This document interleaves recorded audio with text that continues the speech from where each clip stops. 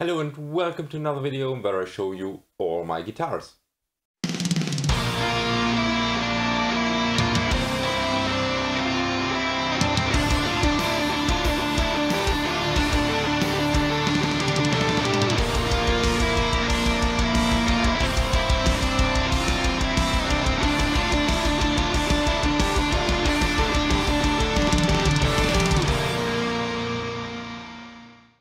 So let's start with the electric guitars, and I thought I'll go through chronological order when I purchased them.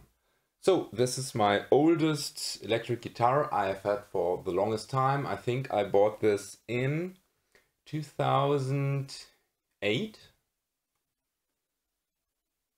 Might be because this is a 2006 model. Might even bought it in 2007, although I'm not sure. It's a Schecter C7 Hellraiser. It's the old model. It has quite the heavy neck. It has EMG 707s. And well, it obviously got repainting. I got this nice swirl finish on it, and the neck is stripped. It's the raw mahogany, although it's oiled. And this guitar was seen in the Beware the Necromancer music video from my band Nightbearer.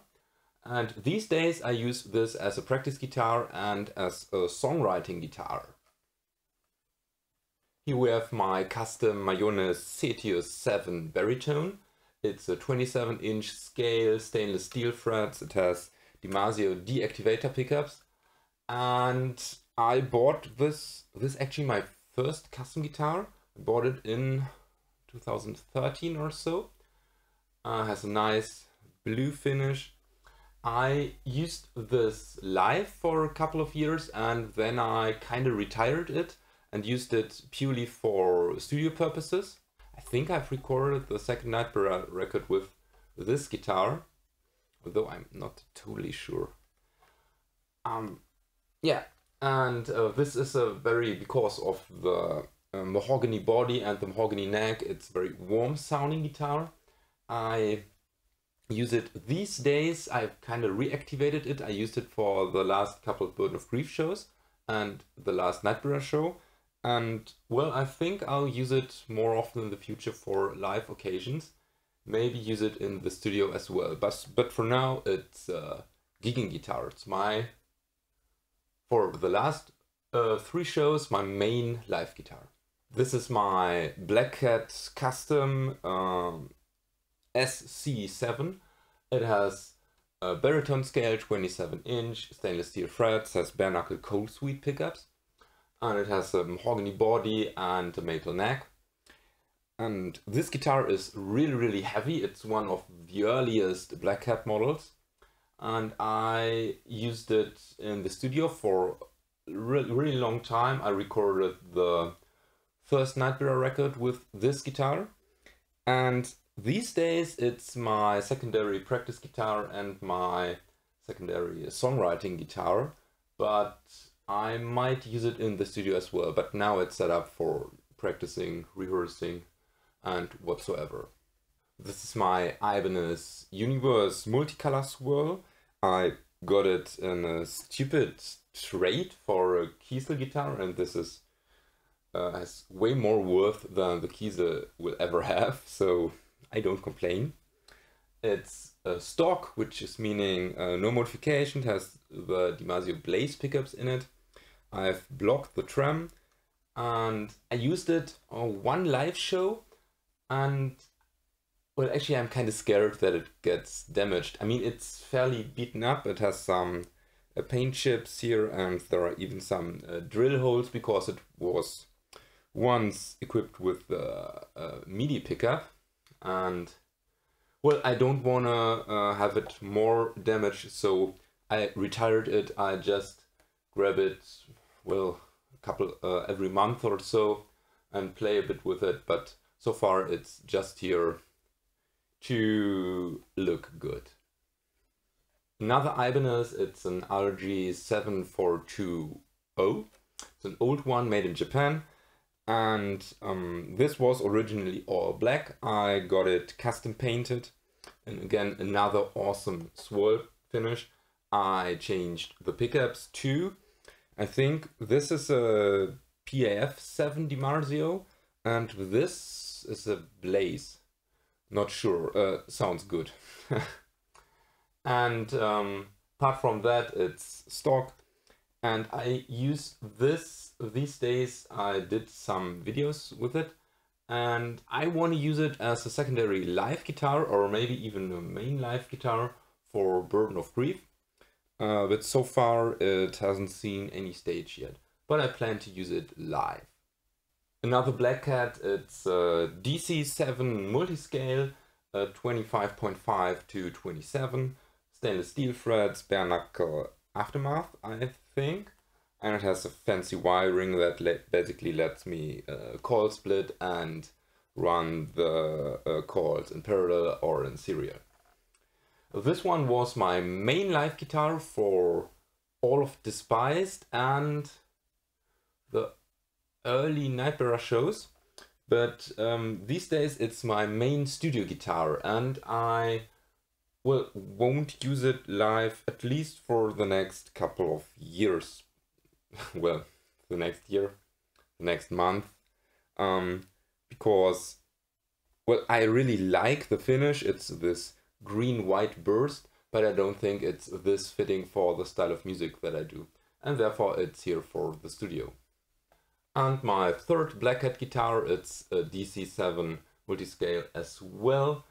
It has different bodywood. The white one had, or no, I think the white one had ash as well, but with a maple top. This one doesn't have a maple top. Has some different bare knuckle pickups, but to be honest, I don't know which ones. I think maybe those are painkillers, and the other ones were aftermath. And this was designed to be a live guitar. It has some glow-in-the-dark inlays, and, well, it was my main live guitar for Burden of Grief and Nightbearer, and now it's my secondary live guitar for both bands. And, well, I think I'll change it with the Mayonnaise whenever I want to. And this is my newest 7-string guitar. It's a Harley Benton. It was dirt cheap, was 130 euros or so. Bought it used. It's stock, and I bought this, it's a multiscale of course, and I bought this to basically teach myself how to mod a guitar. And I don't want it to mod a 500 euros guitar, so it had to be a cheap one, and I just didn't want to mod a guitar and then don't use it, and this one I might use if it turned out good, so I bought it. So far I haven't played much with this thing here. So far I've only shown you 7-string guitars, but I of course do own some 6-string guitars, and this is one of them. It's a Fender Stratocaster from 2001, I think. It's stock, except for I've installed push potty that basically lets me have all 3 pickups engaged, or just the neck and the bridge pickup engaged. So it gives me 2 more options. And I've installed the potty so that I can blend in the middle pickup in series to give me basically a fatter sound, kind of humbuckerish, but not really. I use this guitar when I want to have some fun. It's no particular purpose, just looking good and making fun. And my second 6-string electric guitar, it's a PV Vandenberg.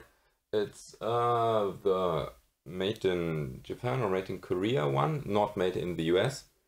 It's stock, and I originally wanted to use this with Burden of Grief, because Burden of Grief play a 6-string in standard C, but I found out that I highly prefer 7 strings, so I made a workaround and used 7 strings with Burden as well. So this one doesn't get any playtime at all recently. I actually want to sell it, so if you want it, you can buy it from me. I really like the form and the color, just don't use it.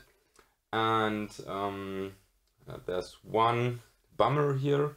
I brought it to Guitar Store to basically that they can set it up for use with burden, and they really did their job not, because they hammered the frets into the wood, and now I have all those hammer marks, and we have lots of dead spots here in this area that you don't need, because who needs the A string 22nd fret or 20th fret, but it's annoying. And so either I sell it, which I would prefer, or I will keep it so long until I have the skills to replace the frets myself, because I don't trust any guitar store anymore. So I have two more electric instruments, and those are two basses. This is my Ibanez, and I have to look it up.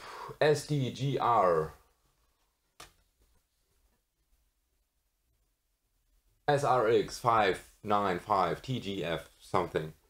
I have this bass for quite some time. I played a couple of shows with it, and I even recorded everything with it, meaning the Nightbearer EP, the Nightbearer first record. And these days it's my songwriting bass and my practice bass. So when I practice parts to record, or when I write bass lines, I use this bass. This is my second bass, my Sandberg California bass. It's a 5-string, of course, and I bought it to have a studio bass, and I used this for the studio. I recorded the second Nightbearer LP with it. That's a really rocky sound. I really like it, really stepped up my bass game. And it's stock, but I did one modification. I stripped the neck of the wood and oiled and waxed it. And it looks awesome. This leaves us with 3 more guitars. I have 3 acoustic guitars, and this one is my classical guitar. I have it for 25 years, almost.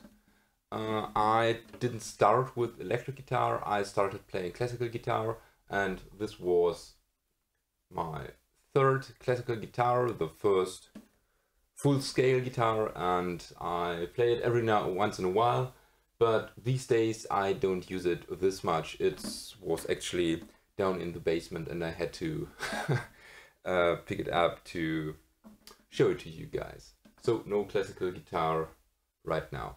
It doesn't have a pickup, so I had to, if I would use it, I had to put a mic in front of it, and I'm kind of lazy, I think.